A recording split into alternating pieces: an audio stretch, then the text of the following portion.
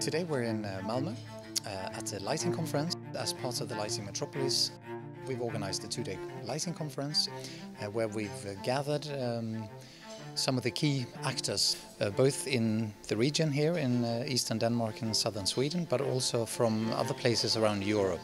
It's about to bring 30% of all growth in the 21st century.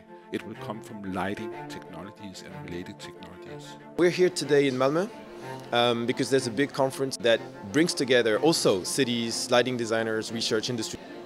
Well, lighting has always been a process of innovation. The reason why we're meeting with other people from other disciplines in the lighting industry at this conference is because the lighting industry is undergoing a paradigm shift at the moment. So what is the real impact and how are we going to respond to it, and what should the approach be?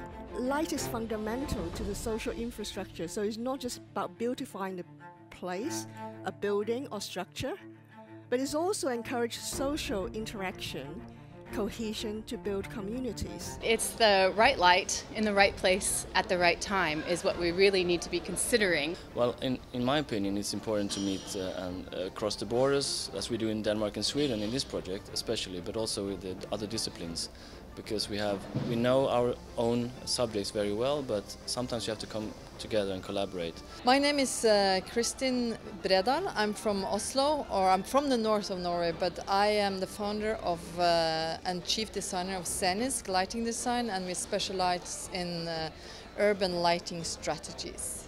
My name is Sarah, and I work as a project manager within business development at Kraftringen, which is a local energy company in the city of Lund. So when you realize that nature is a huge library, then it changes everything around you. More than 80% of Earth's inhabitants, biodiversity and ourselves, are actually affected by light pollution, causing a lot of different issues. We feel really privileged to have been a part of this Lighting Metropolis, where we could cooperate with the universities and the industries in a way that we haven't really done before. When we're making this kind of project, then normally we take products off the shelf and then install them in a way. But here we really got to work together and get the nice ideas from the universities about what kind of means and what kind of instruments we can use in order to create a really good and strong project. I would say probably 10 years ago when I first heard about this term, LED revolution, I couldn't believe it. It's just another light source, longer life, more efficient, being shaped in a form that replaces what a bulb looks like. What kind of revolution? Now I actually got it.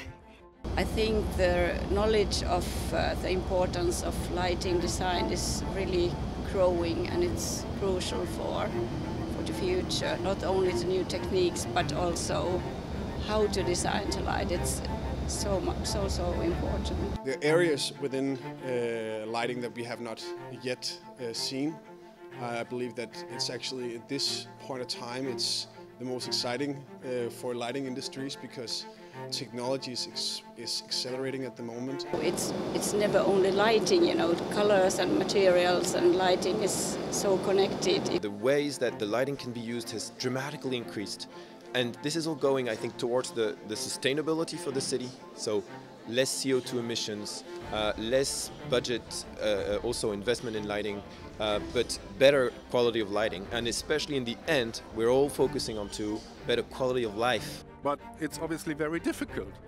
Again, it's up to us now. The future is now. It's also about really taking action together, putting together projects, putting together research initiatives and inspiring each other.